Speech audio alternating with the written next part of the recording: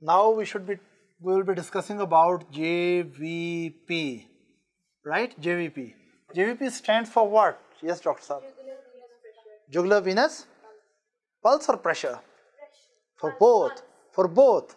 When we say check the JVP of the patient, we are supposed to see can you really check what is the pressure in the jugular system and what are the pulse formation or waveform in the jugular system. So it stands for jugular venous pressure as well as jugular venous pulsations. Right? Now, let's go to the fundamental concept related with JVP. As you know that internal jugular vein is draining into superior vena cava, which eventually drain into right atrium, right? And let's draw a diagram and see what is exactly there.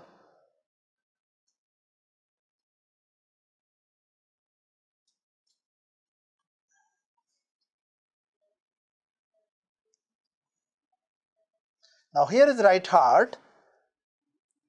This is of course inferior vena cava. Here is right atrium and here is right ventricle, and this is superior vena cava. Superior vena cava has internal jugular vein draining into it, right? Let's suppose this is right internal jugular vein. Internal jugular vein. Now, you see that in the right atrium, whatever the pressure of the blood is there, it is very faithfully communicated back into venous system. The reason being that there is no sphincter or valve between the right atrium and the caval system. At this point, there is no valve present between the right atrium and the caval system, venous system. Due to that reason, whatever pressure is present in right atrium is very faithfully transmitted into venous system backward, especially and from the internal jugular vein it can be observed, right? Now, let's suppose this is the blood which is present in right atrium and this is the blood column in caval system. Now, this blood column is going up to internal jugular vein. Now, normally the maximum pressure which is in the right atrium in normal circumstances is about 8 centimeter of water. The pressure is 8 centimeter of water in the right atrium. So, it means if a person is sitting vertically, right, then the pressure will go up to what level? It will go how much up? Up to 8 centimeter of water column above the mid of the right atrium, 8 centimeter above. This is the pressure here. So naturally this is the pressure with which you can say jugular pressure is maintained. So total blood column from the center of the right atrium up to internal jugular pulsation is 8 centimeter of water. Now here I want to highlight one important thing, that at the angle of Lewis, the distance of angle of Lewis from the sternomanubrial junction, right? The distance from this point up to here is about, roughly about, depending upon the build of the person, is about 5 centimeter. That is about 5 centimeter. It means the vertical height of these pulsations above the sternomanubrial junction, above the sternomanubrial junction should be how much? Attention please. If we say from here, center of the atrium, right atrium, it is going up to 8 centimeter, and we say from here up to your sternomanubrial junction or angle of Lewis, it is 5 centimeters. So how much should be above it? 3 centimeter. It means that in a normal person, usually we expect that jugular venous pressure should be around 3 centimeter. So exactly how we determine how we define jugular venous pressure. Jugular venous pressure is the vertical height of blood column present in jugular system, internal jugular system, above the sternomanubrial angle. What is jugular venous pressure? Attention please. Jugular venous pressure means that if you look at the vertical height of blood jugular venous pulsations, vertical height of jugular venous pulsations above the angle of Lewis or sternomanubrial angle, and usually it is about 3 centimeter, and when it is more than 4 centimeter it is considered elevated. When it is more than 4 centimeter, then it is considered elevated. Is that right? Now, why jugular venous pulsations and pressure is so important? The reason being that internal jugular vein is communicating through the superior vena cava up to the right atrial cavity, and there is no valve in between. So it means all the pressures and pulsations which are present in the right atrium, they are very faithfully transmitted into internal jugular vein. And if they are so faithfully transmitted to internal jugular vein, it means this is a biological manometer. Internal jugular vein acts as a biological manometer applied to the right heart, or more truly speaking, attached to the right atrium. Is that right? It means that internal jugular pulsations here are all the time measuring the pressure changes and pulse patterns of the right atrium. Is that clear to everyone? Now, what is the normal waveform of the internal jugular system? Let's suppose, hypothetically, we are thinking, just to explain it to you hypothetically, let's suppose there is a ball present over here, and this ball is floating at the upper end of the column of blood within internal jugular vein. This ball is floating into that. Now from this ball,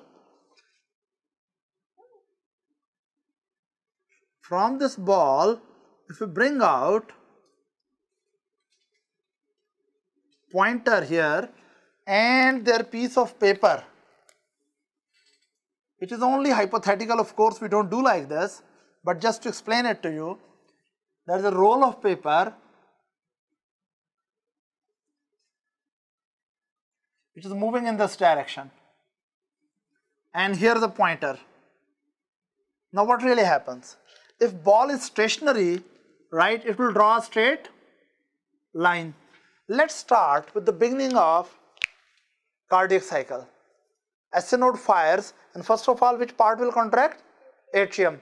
When right atrium contracts, what really happens? That pressure in the right atrium increases. When right atrium contracts, pressure in the right atrium increases. Purpose of this increased pressure is to push the blood to right ventricle. But actually, because there is no valve between the right atrium and the internal jugular vein system, so there is a back pressure. Due to that reason, when right atrium contracts, this column moves slightly upward. When this column moves upward, it means this pointer will move upward, and it will draw a wave like this, and this is called A wave. So A wave is due to, this is what, that when right atrium contracts, jugular venous pulsations move upward. Jugular venous pulsations move upward, and this upward movement is A wave, which is due to atrial contraction. Is that right? Now in the cardiac cycle, what is the next point? The next point is that, okay, I will draw it here, that A wave is due to what factor? Due to contraction of, atria. This is the contraction of atria which lead to the A wave. This is the contraction of atria which has led to the A wave. Is that clear to everyone? Now, what is the next point? Once atria has completed its contraction, right, blood has been thrown from the atrium to the ventricle. Now there is onset of ventricular contraction. When right ventricle start contracting, Right now, listen carefully. As soon as atria has completed its contraction, it will start relaxing.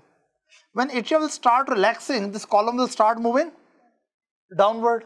This column will start moving downward. So, from this point, from this point onward, atria start relaxing. As soon as atria start relaxing, this column will start moving downward. Then suddenly, ventricular contractions start. When ventricular contractions start, right, what happens? That rising intraventricular pressure closes the tricuspid valve, right? And rising intraventricular pressure transmits the increased pressure to atrium, and especially when valve closes, listen here, look here, when valve closes, pressures are rising down, pressures have been transmitted up, yet blood has not gone up, right? And valve closes. As soon as valve closes, the column which was going down, it will have abrupt cessation. So there will be jerk here, and this jerk is called C wave, and this C wave is actually due to the onset of ventricular contraction. So this is the onset of ventricular systole. This is the onset of ventricular systole. Now this valve is closed. Look here. Now atria is this valve is closed and ventricle is contracting. Now for the time duration for which ventricle is contracting, atria keep on relaxing, right? And tricuspid valve is pulled downward. So it keep on accommodating more blood. Due to this reason, this column keep on falling. So pressure keep on falling. This descent is called X descent. So what is the cause of this descent? Listen again. Recap up to this. In the beginning of the cardiac cycle, right, SA node fired, atria contracted. With the contraction of the atrium, there was back pressure to the venous system and A wave is produced in jugular venous JVP. What is this? A wave is produced. Then atria start relaxing and pressure start falling in jugular system. When pressures are falling, suddenly there is onset of ventricular contraction and there is rising intraventricular pressure, transmit pressure to the atrium, as well as the sudden closure of tricuspid valve, and this produces a little small wave which is usually not visible in the neck, right? C wave, right? And after that, communication between the atria and the ventricle is cut off due to closure of the tricuspid valve, but atria keep on relaxing and tricuspid valve by the ventricular systole is pulled downward. So atrium can accommodate more blood, so column comes down. Is that right? Now, once column has come down, let's suppose up to this level, and look here please, when column has come down up to this level and atrium is completely relaxed. Now it cannot further relax. Now atrium cannot further relax, right? So now whatever more blood is coming, do you think it can be accommodated? No. So now blood can start accumulating and this ball starts moving up. So now at this particular point, atria has been filled, right, completely relaxed, and now more venous return is leading to increased pressure in the jugular venous system, right? And this is called V wave. What is it called?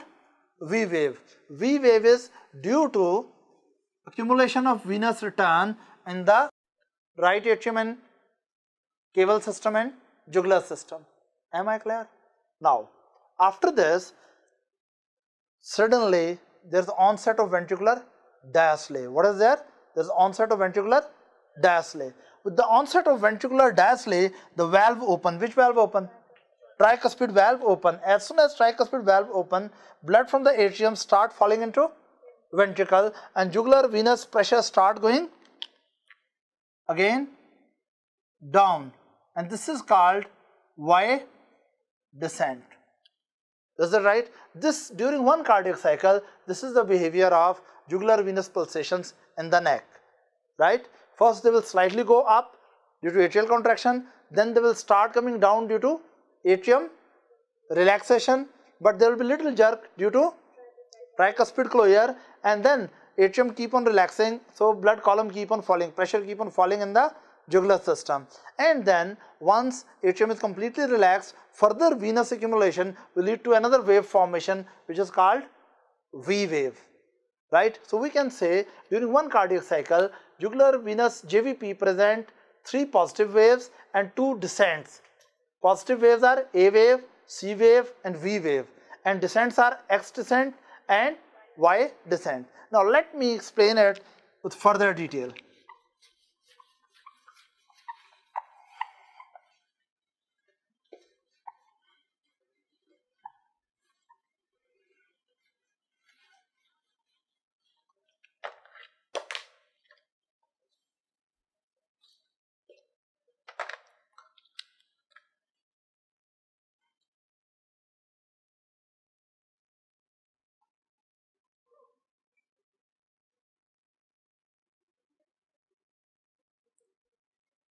Now, what's here?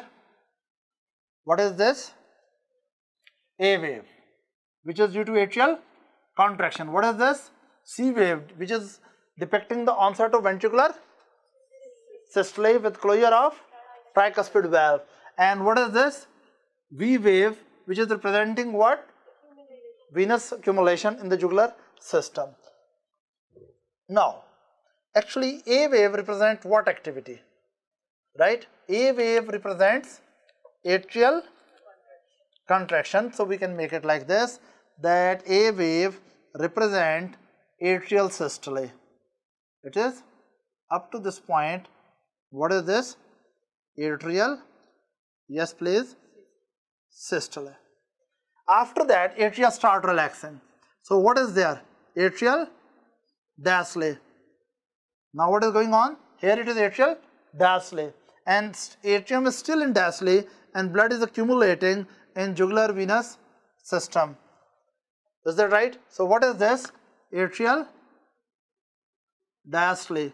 You know, atria has systole of 0.1 second and diastole of maybe 0.7 second. One cardiac cycle is about 0.8 second if your heart rate happens to be 72 per minute. This is the relationship of JVP with atrial systole and atrial diastole. It means A wave is the part of atrial systole and remaining C wave, X descent and Y descent and V wave, all these things occur during atrial diastole. Now let's correlate it with ventricular systole and diastole. Ventricular systole started from this point with the C wave. So this is ventricular systole and it continues up to the, this is ventricular systole, right? That with the onset of the ventricular systole, there is which wave? C wave, right? And at the end of the ventricular systole and onset of the ventricular, yes, diastole. With onset of the ventricular diastole, there is opening of which valve? Tricuspid valve, and this time duration is presenting ventricular diastole. So look, during when there is a ventricular systole, atrial diastole is there. Look here please in the diagram. When ventricular, yes, systole occur, onset of the ventricular systole, there is already commencement of atrial diastole, and due to atrial diastole, because atrium is relaxing, this is falling. But onset of ventricular systole and closure of the tricuspid valve produces little jerk. But after that, relationship between the ventricle and the atrium is lost. Atrium remain relaxed, right? And ventricle is undergoing contraction. So until ventricle remains under contractive phase, right, tricuspid valve remain closed. So initially when atria was still relaxing, blood column, you can say jugular venous pressure was coming down until it came down as much it could. After that, further venous accumulation accumulated the blood within jugular system, and that led to the V wave. But really, at the peak of the V wave, and suddenly there is Y descent. Y descent is telling, the onset of Y descent is telling onset of ventricular diastole and opening of tricuspid valve. And there is opening of tricuspid valve. Am I clear to everyone? Now, again, if you really continue, what will happen here? Again, there is A wave, C wave, and so. Under these circumstances, it means here there is onset of atrial systole, and then there is atrial diastole, and here there was, what was here? Ventricular systole. Is it clear to everyone? Another way to explain JVP is that clear? That what are the exactly going in the heart when A wave is coming? When A wave is being formed, what really happens, right? This is A wave formation. What really happens? Actually, when A wave is being formed, what is really happening is that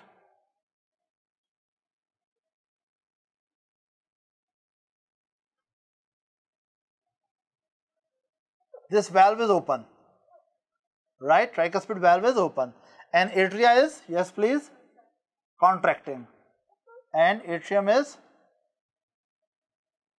contracting, and due to that reason there is some back pressure going on. So main event is that this valve is open, blood is moving from atrium to ventricle, but because atrium is squeezing, some back pressure is there, right? Not only blood is moving towards forward, some back pressure there, and this takes the JVP to A wave. Is it clear? Then after that there was this X descent. What really happening during the X descent? During the X descent, what was happening?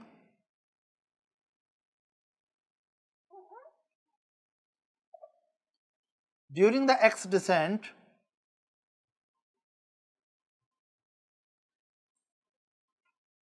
especially at this point, C wave, what is there? That what has closed? Which valve is closed? Tricuspid valve, and it has started. There's outflow started during ventricular systole. Outflow started from the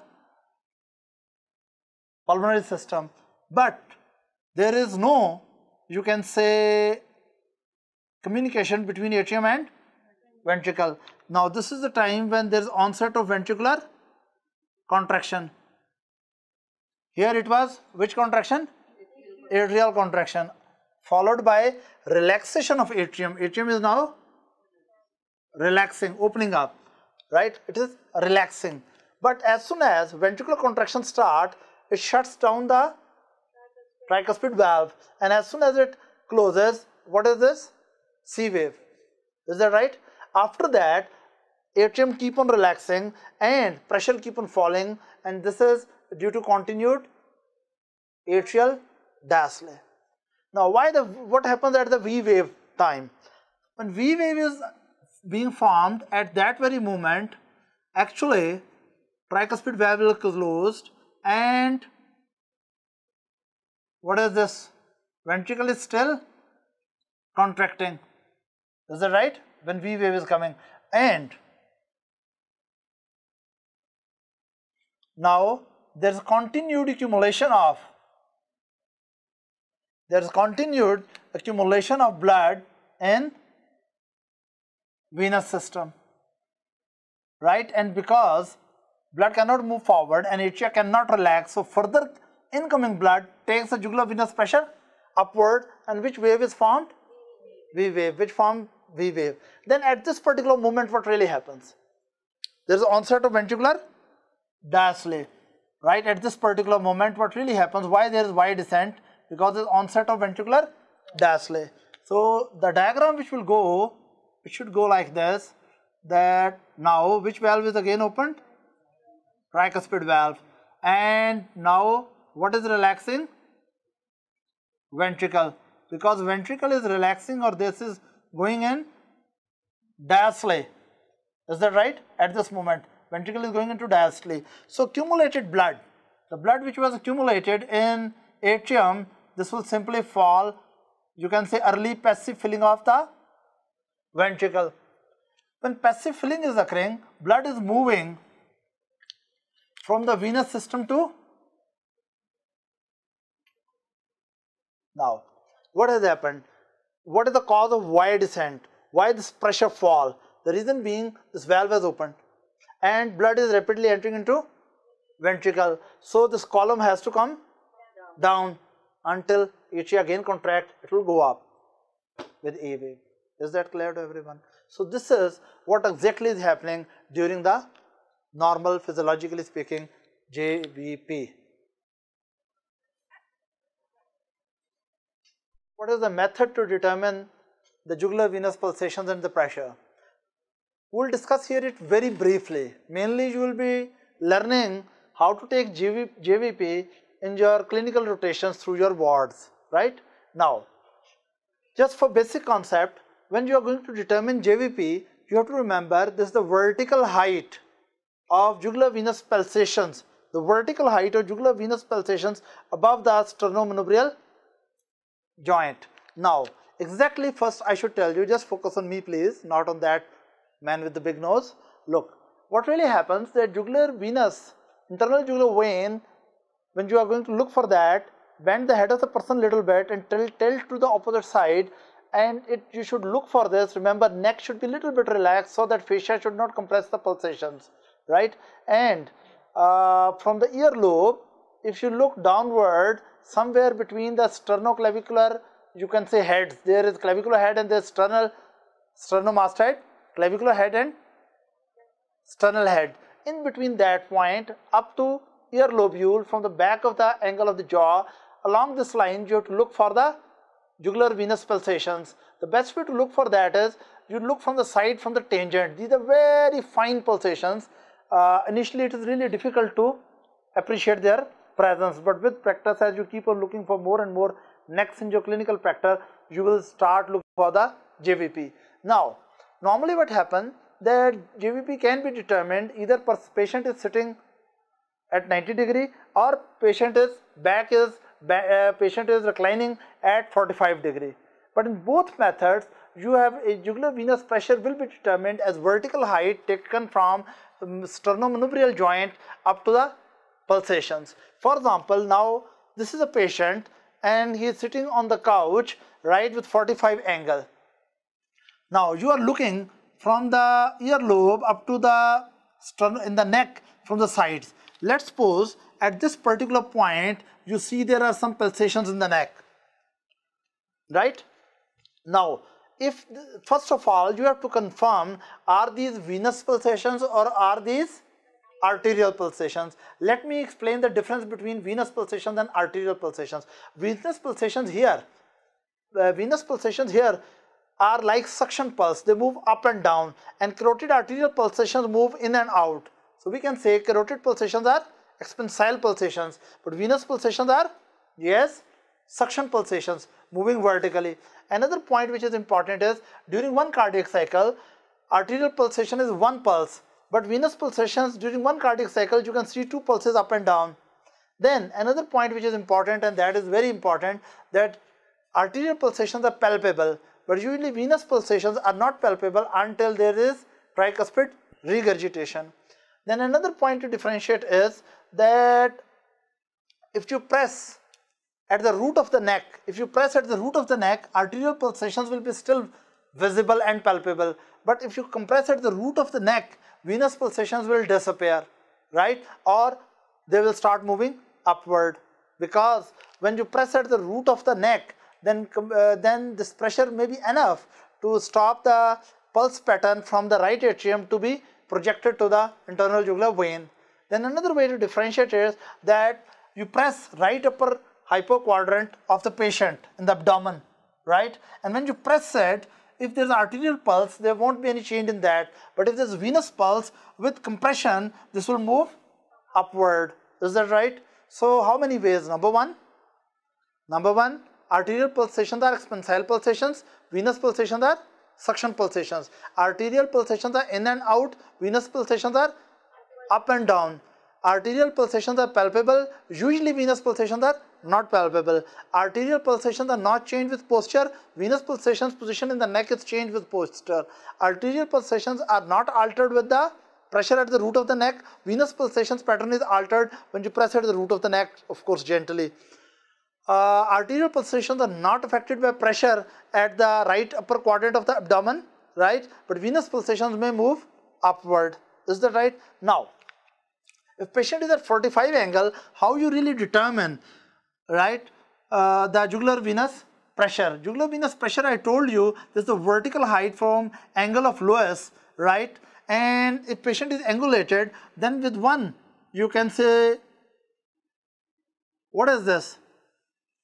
This may be a horizontally you put there a ruler, right? And then you measure the vertical height from the angle of lowest up to the horizontal ruler. This should be ideally somewhere around 3 to 4 centimeter. But if this length become more than 4 centimeter, then it is considered pathologically elevated.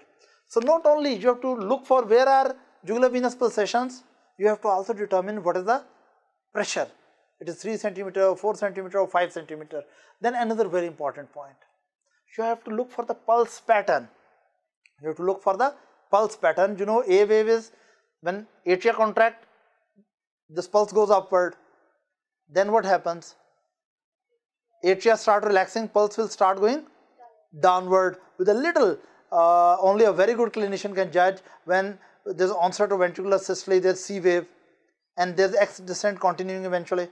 Then when further descent cannot continue, there is venous accumulation leading to again elevation of this column. So what we can say, when atria contract, column moves upward, right?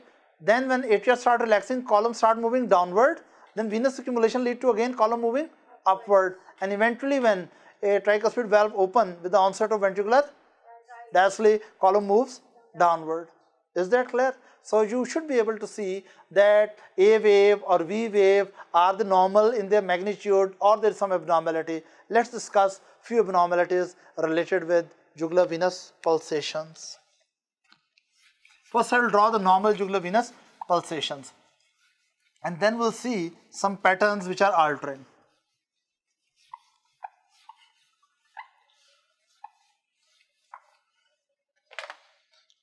Let's suppose here is a person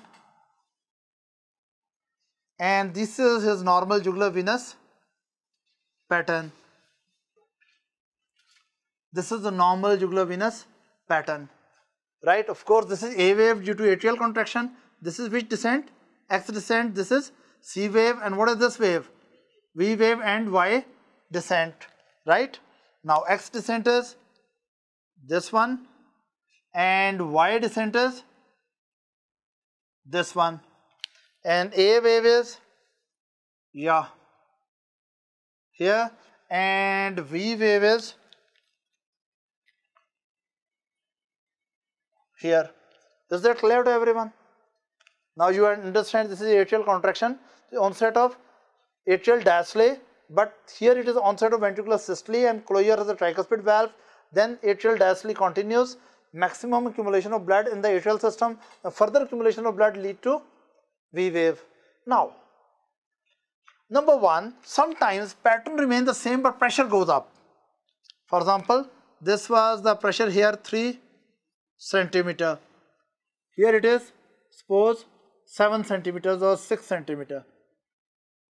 Someone has the normal pattern, but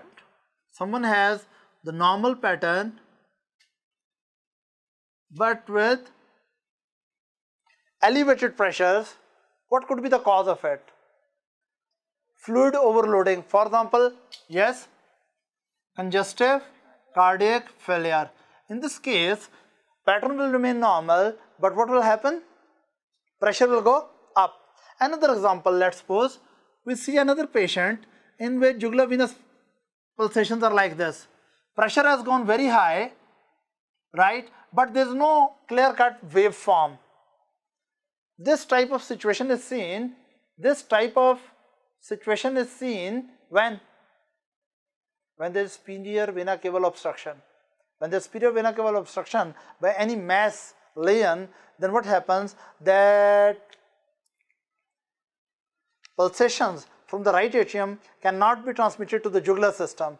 Blood accumulating to jugular system, jugular venous pressure goes up, right? But pulsations are not coming, so it becomes almost static. Raised jugular venous pressure without pulsations. Is that right? Then we can come to another unusual situation. Let's suppose you have another person. Overall jugular venous system is normal, look. But in this particular person, there is pathology that A wave, which was supposed to be like this, it has gone like this. Okay, let me change it. This is the normal A wave and C wave and V wave.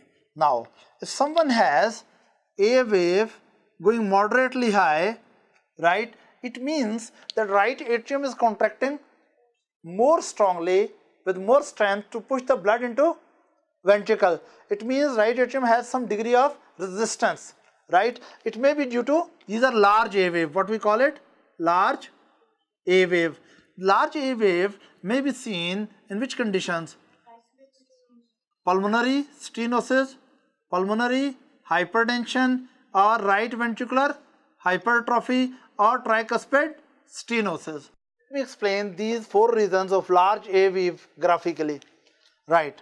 If anyone has, number 1, tricuspid stenosis, atria has to contract very forcefully to push the blood into ventricle. Or someone has hypertrophy of right atrium, right? Again, atria has to push the blood with unusual force with the ventricle because there is forward resistance. Or someone who has, what is this? Stenosis of pulmonary valve. So either there is stenosis of tricuspid, or there is right ventricular hypertrophy, or there is pulmonary stenosis, or there is pulmonary hypertension, right? Any one of these conditions or any combination of these conditions will make the atria to contract more forcefully than normal to push the blood from atrium to the ventricle. So naturally backfire to produce the A wave will be also stronger, so you will get larger A waves, right? Now another situation which I would like to explain, right, and that situation is in which A waves become very large, very large, we can say extremely large. For example, someone has an A wave which is going like this. This very big A wave. It's like, we call it cannon A waves, cannon waves. Now what is the cause of cannon waves? Why A waves will be so large? Mechanism is very simple. Whenever atrium contracts against a closed valve, tricuspid valve, whenever atrium contracts against a closed tricuspid valve, then all the blood will be shot backward and there will be extremely large A wave, or we call it cannon waves. Now what could be the reasons for the cannon waves?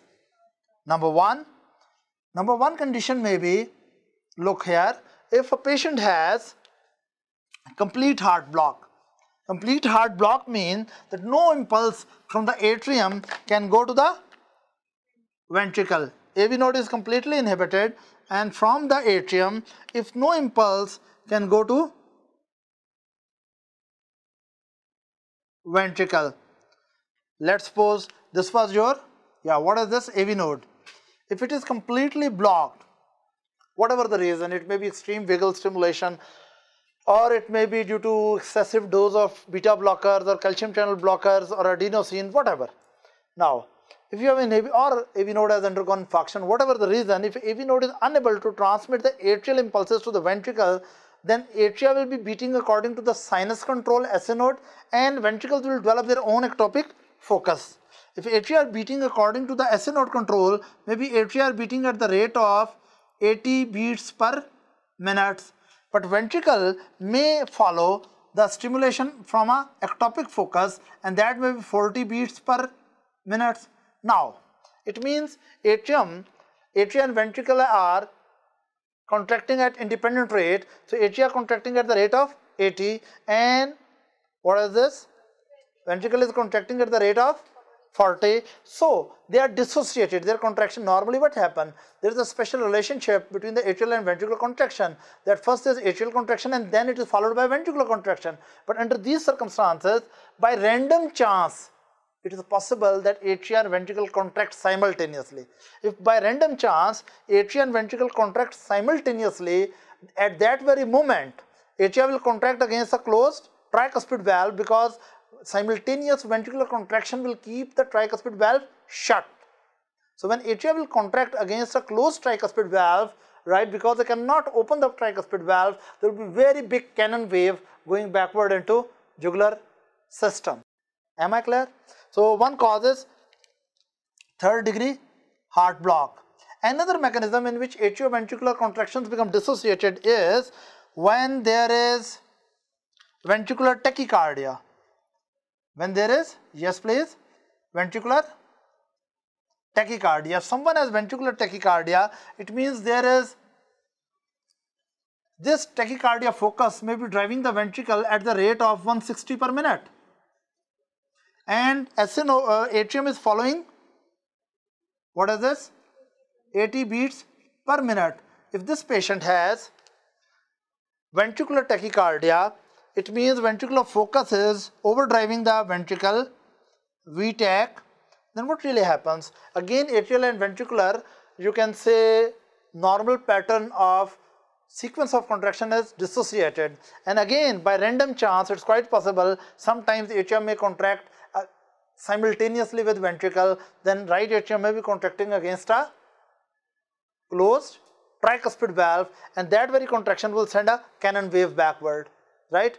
So in these cases, either there is third degree heart block or there is VTach. In both cases, atrioventricular sequence of contraction is disrupted and dissociated, and by random chance, whenever atria contract simultaneously with the ventricle, it will throw back a cannon wave in jugular pattern. Another situation which can also produce regular cannons, not off and on cannons, regular cannons is that when every jugular venous pulsation, in every cardiac cycle, one cannon will come. This condition is when AV node is pacing the heart. There is nodal rhythm. What we call there is nodal rhythm. Sometimes it happens, SA node has failed and AV node is controlling the current to the atria as well as ventricle. So AV node is source of current to ventricle as well as to atria. And if AV node is simultaneously leading to contraction of atria and ventricles, then every time atria contracts against a closed tricuspid valve and patient will develop regular cannon waves. Is it clear to everyone? Now let's compare it here. If I say that this is the normal pattern, this is normal, suddenly person develops larger A wave, larger A wave. This may be due to, what could be the larger A wave, what could be the reason? Pulmonary hypertension or tricuspid stenosis, or there may be pulmonary stenosis, or there may be pulmonary hypertension. But if there is another patient, this was the patient number 1, this was the patient number 2. In third patient, what you really see is entirely different. You find what is this? Cannons. If they are coming regularly, it means nodal rhythm. If they are coming off and on, it may be dissociated atrial ventricular contraction, which may occur due to ventricular tachycardia or third degree heart block, right? Now you have learned, if I asked you what is the cause of elevated jugular venous pressure without pulsations, this is superior vena cava obstruction. If I say pulse pattern is normal, is simply pressure has taken up, fluid overload conditions like congestive cardiac failure, or intravenously you are loading the patient with excessive fluid. Or if I say that pulse pattern is normal and pressure is normal, what does it mean? Patient, as far as jugular venous pulse is concerned, it is normal, right? If I say there are large A waves, it means the atria find extreme difficulty in pushing the blood into ventricles. And if I say there are very large cannon A waves, it means the atria and ventricle are contracting simultaneously, or atrium is contracting against closed tricuspid valve. Is that clear to everyone? Any question? Now we come to another type of situation. We have already discussed, okay, let me draw one more pattern, abnormal pattern. For example, there is a person who has regurgitation of tricuspid valve, a patient who has regurgitation of tricuspid valve. What will happen there? Normally what happens, look, we say after the A wave, there is X descent, and this jerk C wave is coming due to onset of ventricular contraction, where tricuspid valve is slightly pushed upward but there is no regurgitation. Let's suppose there is regurgitation. Look here now, if there is regurgitation, then blood from the ventricle where C wave should come will directly enter into atrium, and C and V wave will be fused. What is the pattern? Look here. First I will make the normal patterns.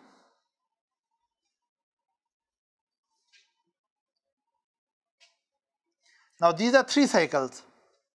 One cycle from atria to next cycle, and this is next cycle. Right? Now, if someone has, look here, this pattern is going normal up to here. After that, C and V wave fuse. Then it go like this. Normal pattern and C wave and V wave fuse. Normal pattern. Okay, from here, CV fuse. It means real abnormality is this area, that C wave and V wave, they are fused. This is the abnormal area. This is called fused CV wave. It means when tricuspid valve was supposed to close, suddenly pressure in the atrium became very high. It means blood is regurgitating from the ventricle to the atrium. Is that right? And this is seen in tricuspid regurgitation. Right? So this is a patient who has tricuspid regurgitation. As soon as what has started? Left ventricular contraction. Blood has regurgitated into, yes, into where? Atrium. So this will push a back pressure, and the moment when C wave was supposed to be here, blood will directly move back and take the C wave directly fuse with the A wave. Is that right? We call it fused CV wave. Fused CV wave, right? This is called fused CV wave. Now, here I want to highlight one more point. You remember that in a normal jugular venous pressure, C wave tells you the onset of ventricular systole. It means if you are looking for the wave pattern here, if you are looking the wave pattern, in the neck, right? Venous, which wave pattern? Venous pulsations, right?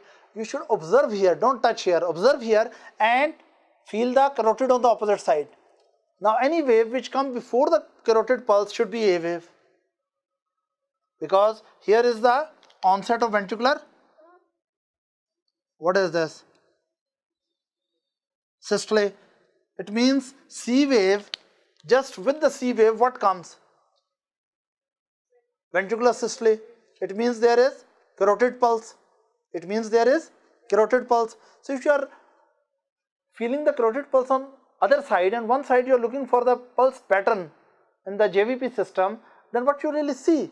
If you see a wave just before you observe and you see a wave before you feel the carotid, then it is A wave.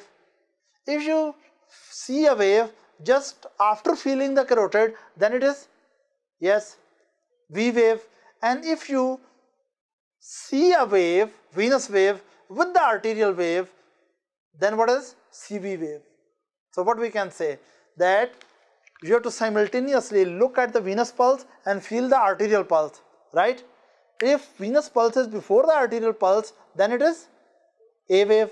If it is after the arterial pulse, then it is V wave. And if it is with the arterial pulse, it is CV wave. Am I clear to everyone? Is there any question up to here?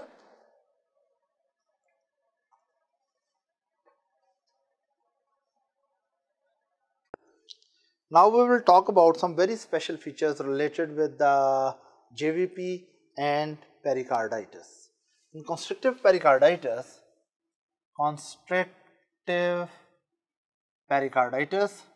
JVP develops a very unique pattern, right? We'll discuss that, but before that we must know what is constrictive pericarditis. Constrictive pericarditis is a condition in which there is severe and prolonged inflammation of pericardium leading to fibrosis of the pericardium. When pericardial sac is obliterated, and what really happens in constrictive pericarditis, that pericardial sac becomes fibrotic mass and it becomes unyielding. It constricts. It's like a constriction band on the ventricles, so it does not allow the ventricle during the diastole to relax properly. Is that right? Now, let's see first normal JVP and then what are the changes in JVP in a patient with constrictive pericarditis. We have already discussed the normal pattern of JVP is like this during one cardiac cycle. Now, in this particular pattern, already you know this A wave is due to, yes, due to atrial contraction. C wave is the onset of ventricular systole leading to closure of tricuspid valve, and then this is a descent which is called X descent, and X descent is due to, yes, now at this point what was closed? Tricuspid valve. Now atria is relaxing and blood is filling into a relaxing atrium, and there is a descent which is called X descent. And during that, then continuing venous return to the right heart develops another wave which is called V wave, right? Now you must be knowing that from here there is onset of ventricular systole, and ventricular systole continues up to this point. This is ventricular systole. It means the ventricular systole in the JVP is presented by just after the A wave, atrial contraction, or synchronous with the C wave, and then relationship of the ventricle and atrium is lost at this point, and this is simple. First of all, filling of the right atrium when it is undergoing further relaxation, and eventually here it has completely relaxed and further venous accumulation lead to V wave. But why there is another descent here? You know this descent is called, yes, this descent is called Y descent, and cause of this Y descent is onset of ventricular diastole. Onset of ventricular diastole. This is ventricular, you can say, diastole. Now this is a normal pattern. Now what really happens in a patient with constrictive pericarditis? There are two things which happen. First, I will talk about an important sign which is called Frederick sign. Then what is Frederick sign? Actually, in case of constrictive pericarditis, right, when this valve opens during diastole, what is the name of this valve? Tricuspid valve. When this valve opens, there is a very rapid ventricular filling. But why it is so rapid? Because there was already very high, you can say, right atrial pressure, and high atrial pressure pushed the blood very rapidly into ventricular chamber. Is that right? And when blood rapidly moves from right atrium to the right ventricle, jugular venous pulse pattern drop. This pulse drops rapidly. It means this Y descent, in which normally the Y descent which is normally produced by the gradual filling of the ventricle, because there is rapid ventricular filling, so Y descent becomes very steep. So in these patients what really happens, that this Y descent becomes very steep, right? This is one point. Secondly, once it is rapidly filling and ventricles rapidly start expanding, but progressive ventricular filling lead to progressive expansion of the ventricle, but that is suddenly interrupted further expansion by the constricting band of pericardial fibrotic system. So again let me repeat it. In these patients, when there is rapid ventricular filling due to high atrial pressure, there is very steep Y descent. There is very steep Y descent, right? And not only there is very steep Y descent, there is one more problem, that due to rapid ventricular filling, as ventricle is rapidly expanding, there is sudden cessation of further expansion, abrupt cessation of further expansion of the ventricle due to fibrotic pericardium. Due to that particular reason, suddenly again pressure start rising, right? And again here is A wave. So this is, you can say, very steep rise, fall and rise. Now this steep fall and rise of JVP is called Frederick sign.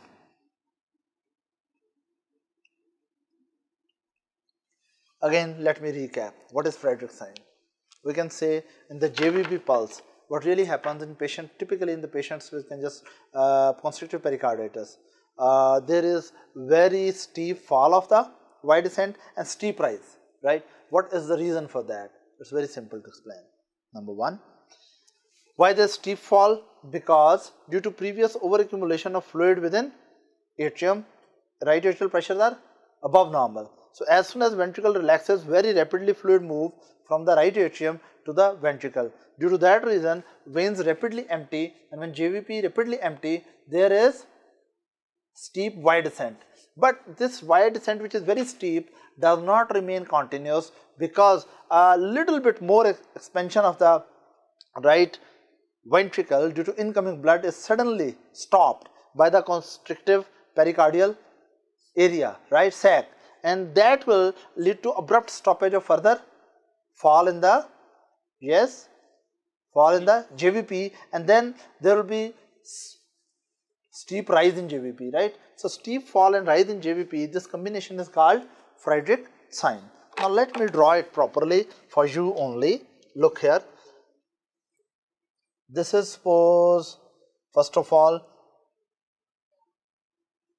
normal JVP pattern, right? Now I will show you the altered, right? Yes, steep fall of the Y, right, and steep rise, and then steep fall and steep rise, and then there is steep fall and steep rise. So this is the basic change.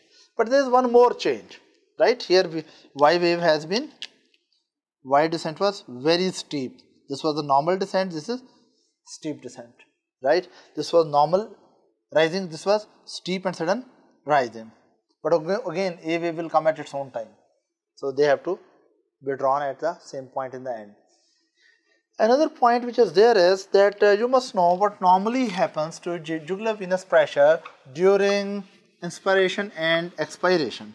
You know, when we are taking inspiration, chest is sucking not only air in but also pulling the blood in. It means during inspiration, right ventricular filling or right heart venous return is increased. Again, let me draw a diagram so that we can see it more clearly.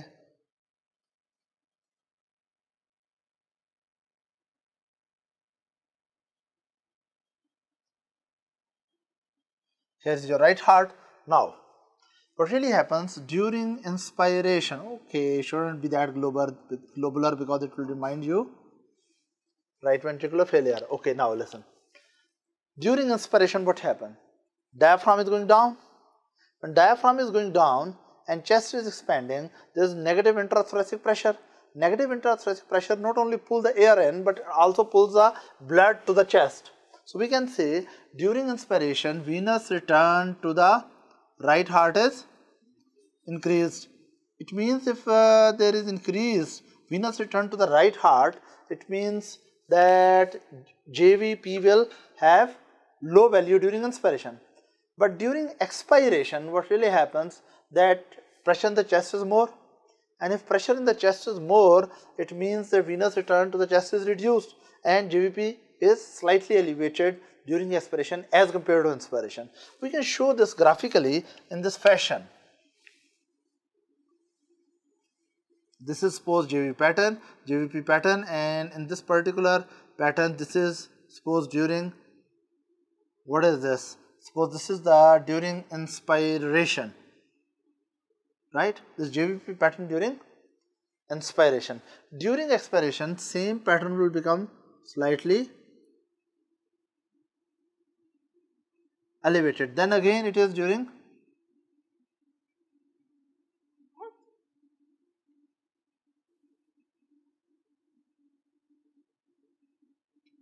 and then again during expiration. So what we really see that during inspiration, JVP is inspiration, and here it is, yes, expiration, right?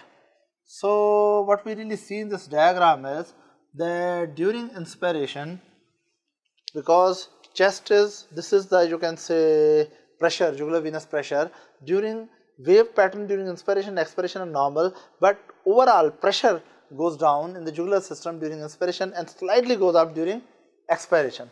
Now what really happens in a patient with constrictive pericarditis? What really goes wrong in a patient with constrictive pericarditis is that when there is a constrictive band, fibrotic band around the pericardium, and here is your diaphragm. Now listen carefully what really happens. If this is, you can say, fibrotic band, right, and during inspiration when diaphragm descends down, fibrotic band of pericardium is also pulled along with it, and when this is pulled along with it during inspiration, it will put unusual pressure on the both sides of the ventricle, and because pressure in the right ventricle the less, so right ventricle is under more pressure of the constrictive band. Again let me repeat it. During, what happens during inspiration when diaphragm descends down, what really happens, fibrotic band of the constrictive pericarditis compresses both ventricle, but more so the right ventricle because that has less pressure as compared to the left. So it means during inspiration, you can say, as it descends down, right, this fibrotic band, as it descends down, what it is doing, this is fibrotic band, alright, it is having a special, you can say, pressure on, what is this, right ventricle. So it means right heart filling in constrictive pericarditis is reduced during inspiration rather than increase. Is that right? Again let me repeat it. During inspiration, fibrotic band compresses the right ventricle strongly.